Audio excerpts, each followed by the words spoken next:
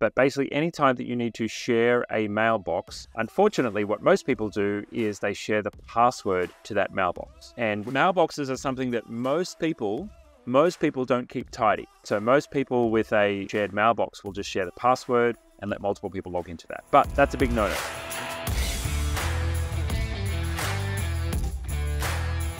If you've got somebody who's logged into that account and, I don't know, maybe it's a past employee and they've now left the business. Maybe it's someone individual on your team whose computer has been compromised. It's not ideal for you to have exposed in plain text to your team members, and it's not ideal to share a mailbox. So Google have this feature called Delegated Mail, which is very cool. And the Delegated Mail feature allows you to sign in to another mailbox without having to know the password, which is great. Now, it only works inside your domain. You can't do it with a mailbox outside your domain, but I'll show you what it looks like inside my account. I'm going to open up my Gmail here.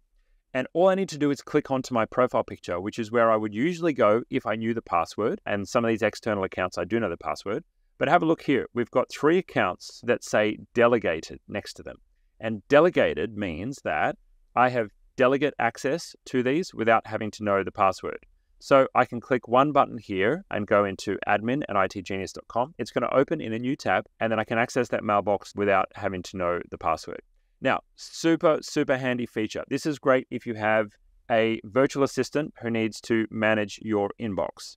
This is great if you have a shared mailbox that 2 or 3 people need to access. This is great if you want to have an archive mailbox set up. You'll see this is one of the features that we set up here as an archive mailbox. So when any employees leave the company, we migrate all of their email into the archive mailbox. And so it's like one big dumping ground of all of the past history of email that is accessible by me. If I need to go in there and search, I click one button, I'm into the archive mailbox, and then from there, I'm able to access all of our past employees' history, right? So we've got all the past stuff and all of their mail sitting there. So that's called Delegated Mail, and I'm going to show you how to set that up. So the first thing you need to do is just check that it's switched on in the admin panel. You can search for mail delegation inside your admin panel.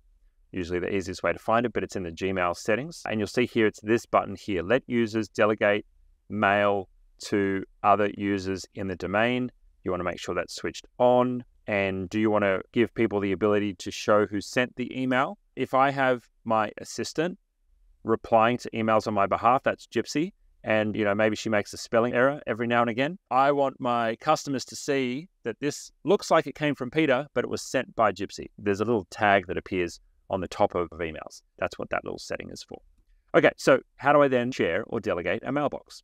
Well, first I've got to log into the mailbox that I want to share. So I'm going to start with my mailbox here, and I'm going to use the example of sharing it to my executive assistant. If I wanted to share the sales mailbox or the info mailbox, I would first log into that mailbox and share it back to myself.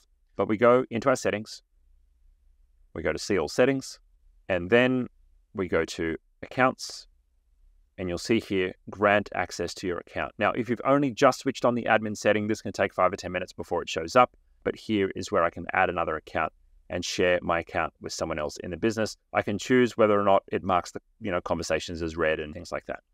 So what this solves and what this fixes is it fixes the problem where multiple people are sharing an account. One account gets compromised. And then what happens when one account gets compromised? Well, immediately people start looking through the chat logs, people start looking through the emails, and they find out your history of your business. They find out the conversations that you have internally.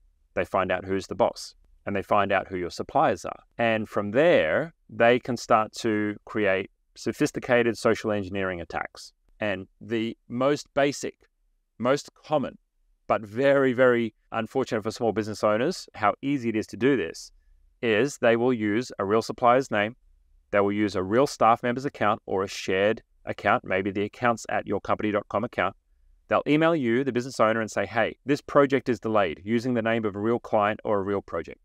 We need to make X payment to X supplier using an amount that you may have sent previously to that supplier, using a supplier that you already know based on your company's history. And they'll say, if this isn't made today, hey, I know you're super busy, please make this payment today, right? It will look like a message from your staff. It will literally come from their account. You go into your bank, you authorize the payment, boom, money's gone because you didn't check the account number, right? So that's not the only kind of phishing attack, but these kind of attacks are basically what's left wide open when you have accounts potentially compromised internally. So that's why something like this is very, very important.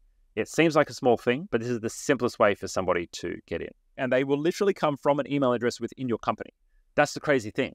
It's not even someone spoofing or pretending to be one of your email addresses. It's actually from one of your accounts. This is how you share an account, because I know this is really popular, particularly that many people are, employing someone to help out with your email. If you need more help with what we've covered in this video, itGenius provides support services to businesses all over the world with problems just like this. Click the link below to get started.